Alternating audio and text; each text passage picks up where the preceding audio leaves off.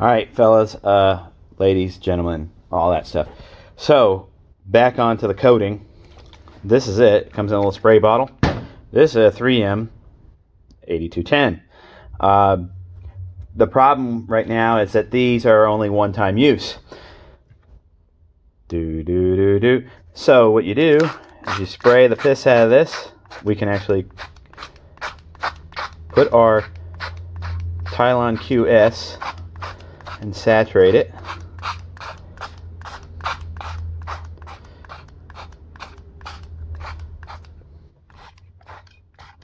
It's no joke. Just saturate it real well. I guess we can just do the outside because it doesn't require the inside. Anyway, but I'll experiment with it and do the whole inside and outside. Well, why would I do this? Well, we already got results back. This stuff kills God and everything. Even down to what's called an MS2 bacteriophage, which even the best over-the-counter products only kill 80%. This murders it.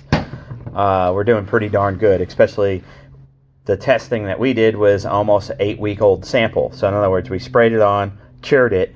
8 weeks later, it was still killing MS2 bacteriophage. It will absolutely kill coronavirus. It will absolutely kill all the bacteria that we have, you know, the antibody-resistant staph and things like that. In other words, this is the cure to everything.